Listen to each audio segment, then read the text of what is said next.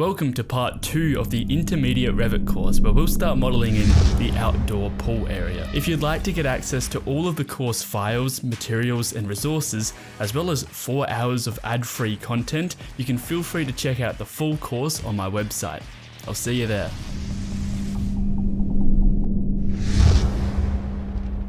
If we have a look at the site plan, you can see that there's a pool and a pavement area around here.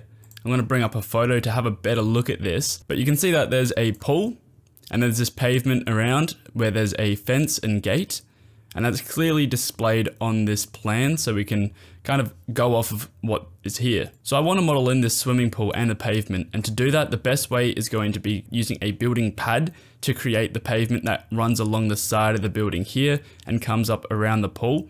And then we're going to split the building pad and put in this swimming pool. So let's start off in the 3D view and swing around to where that pool would be. As you can see, I have lined up the reference image from Google Earth and scaled it to the correct position in the site plan. And I've also done that for the ground floor plan as well. But I'm going to go to the 3D view, and from here we can select the topography. Now we're going to go to massing and site and create a building pad for this. Once we've selected that, we can go back to our site plan, and we can draw in the building pad of where this pavement is going to be.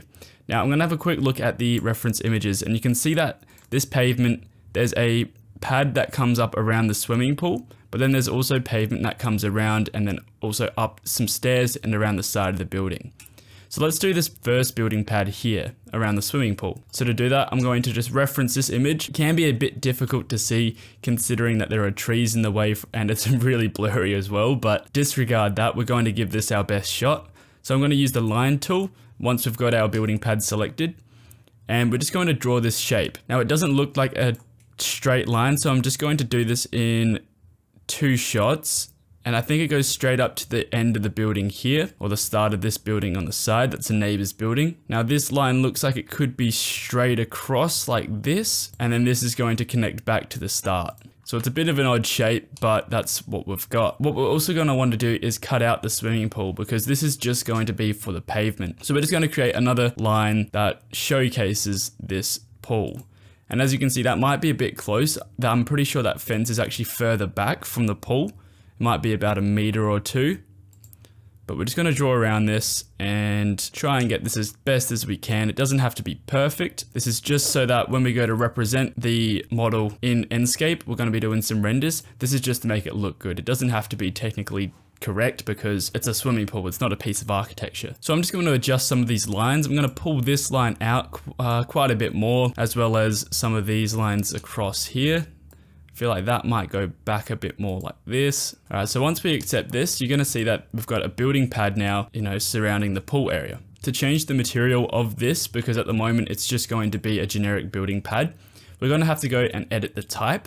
But now remember, if we change this and all the settings for this, our other building pads which have been used on the building, they're going to be changed as well. So we want to duplicate this first and call this pavement. We're going to edit the structure of it, and we're going to change the material to be a paver. We're going to have a look for pave, and this here looks pretty good, but we might have to make some edits to it. But I'm going to choose this one. I'm going to add this material to the document by pressing that little arrow there. Looks like these tiles might be a bit small, but we can apply that and hit OK, and we can have a look at what this looks like inside of Enscape. So I'm just going to go ahead and load up Enscape by pressing the start button here. And this is what I mean by using Enscape as a design tool. It's not just a rendering software. It's actually really good to be able to have a look at your design and see what it looks like in a human's perspective. Now let's go down. I'm going to double click down here to fly to it. I'm going to press spacebar and fly around this model.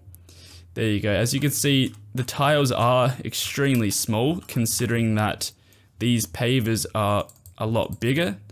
They are kind of diagonal, diamonds. So I'm going to have to make some edits to that material. I'm going to keep Enscape up. It can slow down your modeling process, but while our model's pretty small and there's not much going on, it won't hurt to keep Enscape up, because it's just going to update in the background and it shouldn't slow anything down if your computer's pretty fast. We're going to edit this material, going to go to appearance, and we're going to hit on image here. So what we're looking to do is change the scale of this image, and we can do that by going down to scale And we're going to make these a little bit bigger. In fact, probably about 600 millimeters both ways. So it's going to be a 600 millimeter square. From this image here, one tile is actually about 300 millimeters and 2 tiles are 600. So we might even make this a bit bigger. We want each tile to be about 600 millimeters wide and in length. Let's go ahead and apply this and see how it looks. And since we've still got Enscape open, it should update in real time. There we go. And that looks much better. I'm actually pretty happy with that. We can rotate these tiles if we want to as well by using this rotation tool here. We can just drag this if we want.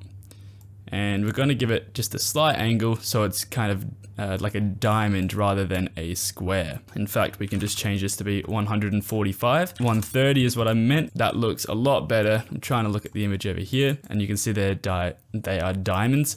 And these are diamonds. They could even be a little bit bigger, but I'm not going to get too carried away with that. I think that looks pretty good. So let's model in this actual pool. We're going to have to create a slab which has water as its material. Enscape's quite good because it uses the Revit materials, but then makes them look really, really good. So if you have a water texture from Revit, it's going to automatically give it some animation and make it look really nice.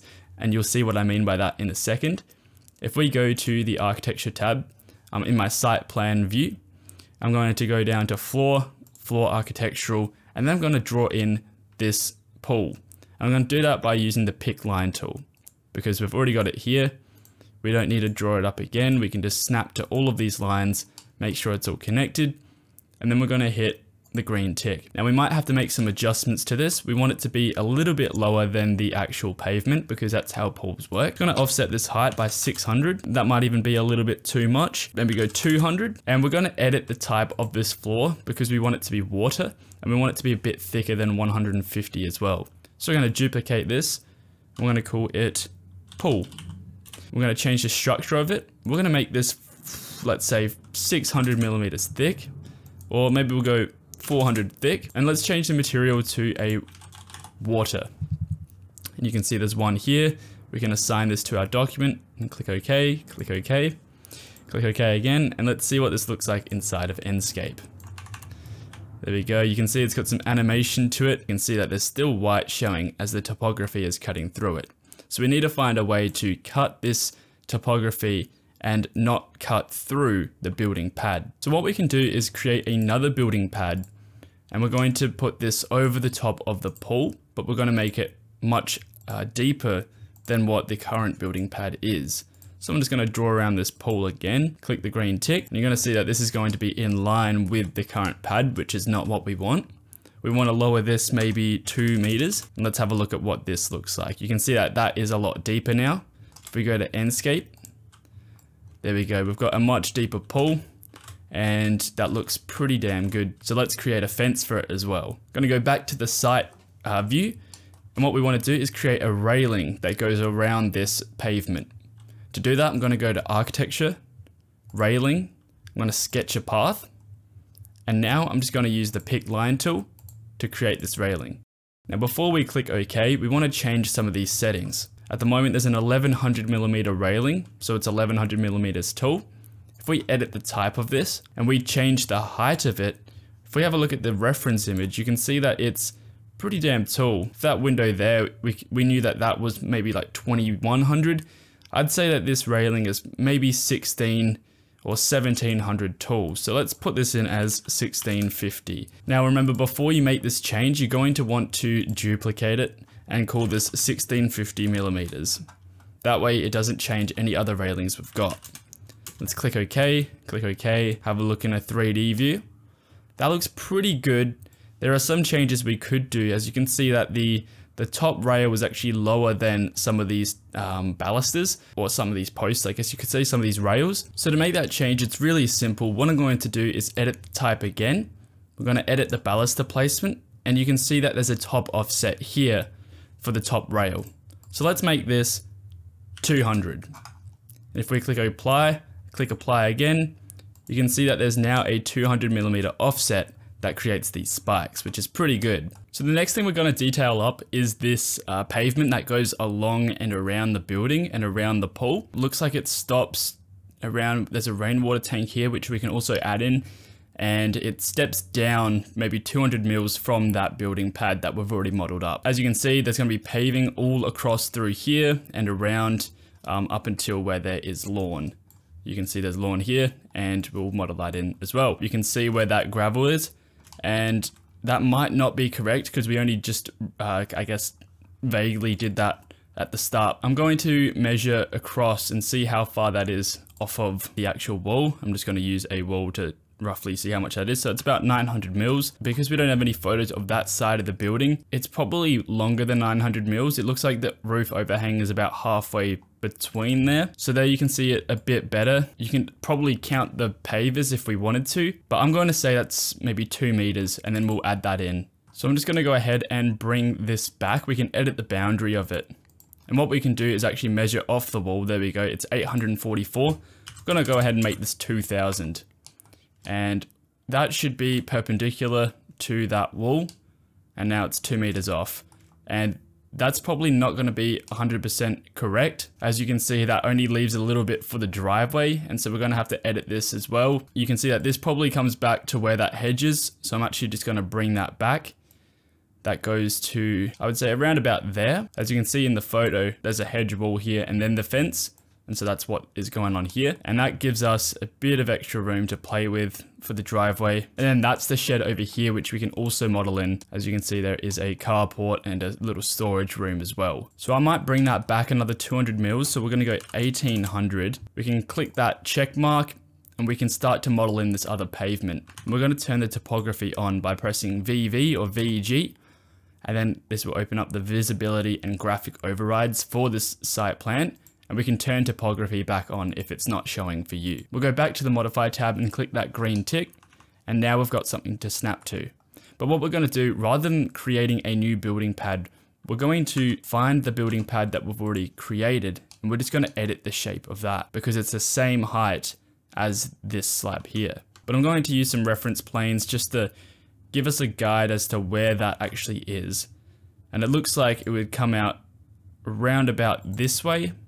And this is going off memory as well. We're just creating some lines to estimate where that shed is. And so that would say that then the pavement is coming out from here and it's going up all the way into the pool. You can see that is in line just before the hedge there finishes. So that is just about this line here. So if we create a reference line again from about that point and bring that and snap it over, it looks like the pavement's going to come all the way down to that point there. All right, so now we're going to turn this image off again. We're going to send this to the background, and now we can start to edit in and draw in this pavement. So I've just clicked tab to select this pad. We're going to edit the boundary again. This is going to come across from this point. And then it's going to come down in line with the reference plane we've already made, come across all the way over to this side of the building. In fact, I'm going to line this up over with the corner. So now we're just going to use the trim and extend tool to trim these lines back. And we can delete some of these other lines as well. And once we accept this, it's going to create the building pad, which is going to have our pavement on it. There we go. And you can see it's not quite in line with the building, which we can edit. And that pavement as well is going to have to come over. We'll have a look at this in 3D. And that looks pretty good. And what we can do as well is have a look at this in our Enscape view. And so from what I remember, that looks pretty good. I remember there being a pretty decent amount of space between the games room. You can see that there's something going on with this material. We're going to play around with that a bit later. We also need to draw in this little step down as well that leads to the lawn. So if we go back to massing and site, we'll actually be able to create another pad for that. And if you remember, this was actually curved quite a bit. In fact, you can see that that curve starts from just before that shed or just after that shed. And you can see it comes around like that. And this is just going to be a bit of an estimate because we can't exactly see it in the Google Earth image or in the site plan or the floor plan we've got. So I'm going to use a start end radius arc to finish this off. I'm going to select this point here and select the other point, and you can see that that's just going to fill in that gap with a curve. And now we just need to pick along these lines as well to finish this off. So this is going to be using the same pad as before, the same material as well. It's just going to be offset maybe 250 mils because of that step down. And if we apply that, there we go. That's our pavement slightly stepped down, which is good. We can have a look at this in Enscape just to make sure. And as you can see, that material is not set on. We change this to pavement, then it should apply that material. There we go. We can also add in those steps around the side of the building as well. From what I remember, there were a few step ups. There was like one here and then it stepped up again slightly down there where the laundry was. As you can see, we want to make it up to level 1, which is this door here. And so we need to calculate what's that height difference from that bottom point to here, and we'll need to add in those steps. And as you can see, we need to fix up this side as well. And what we're going to do is create a section from this side of the building, and we're just going to calculate the height from there to this laundry point. So let's go to the ground floor view, and we're going to hit the section button at the top here. And we're going to create that section coming down this side of the building, and it's going to be facing that way. So currently you can see that the pad is on the ground floor. This door, we have to find out where this is sitting. This is sitting on level 1 as well, with a sill height of 0. So the distance between these are just the distance between the levels. And if we go to a section, we can see that the ground floor is on 0, level 1 is 1400. So that step up is going to be 1400. And in this case, we're going to say they're pretty big steps, but we're going to say they're 350 mils. And so we're going to need 4 stairs then. So the first one will be at the corner here. And so we can put in a pad for here. Then there's going to be another one and another one and another one where the door starts. So let's go back to the site view. The first slab is going to come down here, and we can use a building pad for this as well, and we will just adjust the heights. We're going to draw this in from this point to the side of the wall. So I'm going to select the last point of this that we've just created. I'm going to adjust the temporary dimension to snap onto the first point as well. And we're going to make this 4000. If we have a look at the edit type and look at the structure, this is 300 mils thick. I'm going to duplicate this and make this one pavement, but make it 350 millimeters thick because that's the thickness of the stairs.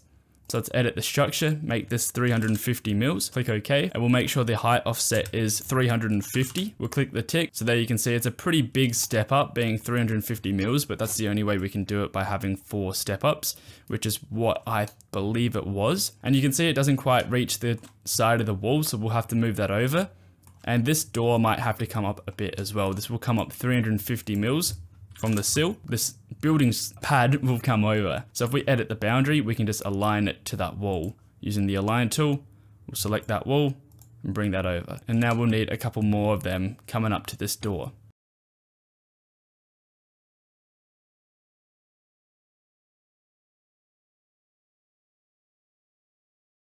So there we have it. You can see that those pavement steps are in.